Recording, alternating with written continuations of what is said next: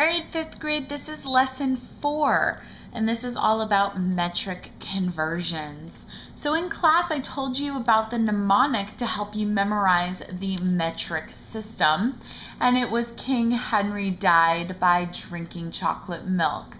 Now, K stands for kilo, which means it's 1,000 of your base units. H is hecto, which is 100 of your base units. D, the capital D, is deca, which is 10 times your base units. B equals your base unit, which is equal to 1. Little d is deci, which means it's 1/10 of your base unit. C equals centi, which is 100th of your base unit. And M is milli, which is 1,000th of your base unit. And here is a little chart to help you figure this out. Now, if you're going from kilo to your base unit, you always need to move your decimal that direction, okay? So let's say I have 1,000 or 1 kilo. How many meters is that? I need to move my decimal place over each box. Let's say I'm going to centi and I want to go to deca. You just move your decimal place to the left. So no matter where you are in this, it shows your decimal movement, okay? Your base will always be in meters. It will always be your base unit for this lesson.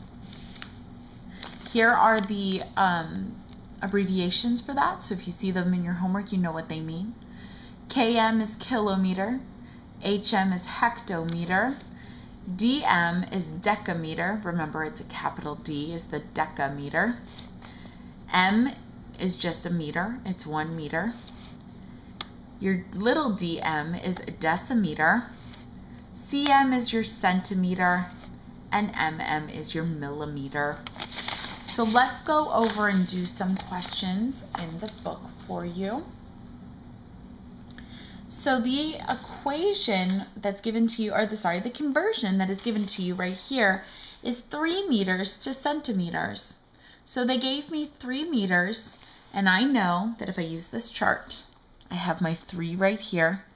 I need to go to centimeter. So my decimal is always at the end of a whole number, as you guys have remembered. And I go 2 spaces. So I have 2 little bunny hops there, so I know that I'm going to put 2 zeros so that it is 300. Now, since there are 2 zeros, that's the same as multiplying by 10 to the 2nd power. So let's do this one for you.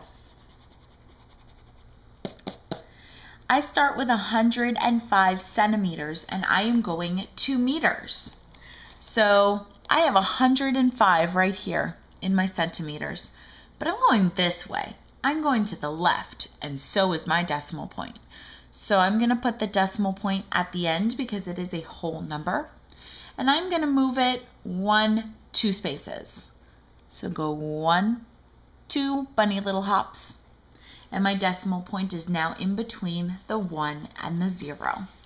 So I'm going to say that 105 centimeters is equal to 1.05, or 1 5/100ths of a meter. And that is going to look like 105, and since I went to the left, that is the division symbol. And I moved over 2 spaces, so that is 10 to the 2nd, which equals 1.05, or 1 5/100ths. And you guys will be given meter strips to help you out. So you will have things that look, turn to it, you will have things that look like this. You can easily count them over to try to figure this out. I will also give you a copy of this strip to help you with your decimal movements. I hope that helps you on your homework, and good luck.